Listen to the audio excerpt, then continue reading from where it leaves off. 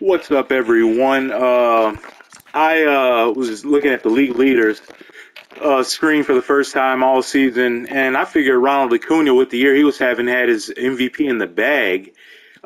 He hasn't won an MVP for me yet. As you can see, he hasn't played a full season. He's always missed, a little over 20 games for some reason. Uh, but yeah, he's having his a breakout this year at age 28. As you can see, his numbers: 47 doubles, 33 homers, 111 RBIs, 79 walks.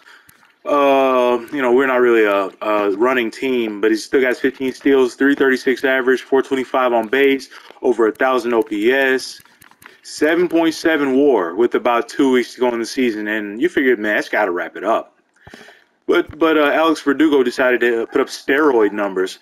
Like, this guy had never hit 20 homers in a season before, and all of a sudden he has 30 home runs, never had 100 RBIs, never even got close. Then he has 100 RBIs, 366 average, 433 on base, a higher OPS than Ronald Acuna. Actually, I think Ronald Acuna it was 1.061, but yeah, with a higher WAR, 7.9. And this guy, Alex Verdugo, might be the reason Ronald Acuna doesn't win the MVP on the damn Cardinals, who are becoming. I'm starting to not to like the Cardinals. I traded them this guy in year one for Flaherty, and he becomes like just incredible.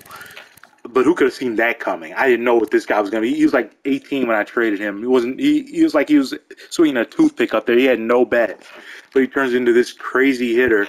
They signed Shane Bieber over me. I offered the same amount of money, but my last year was a team option, so he went with them. And now they have Alex Verdugo about to win MVP over Ron Acuna. I hope we meet in the playoffs somehow because that would be some great motivation. But yeah, I just wanted to rant about that.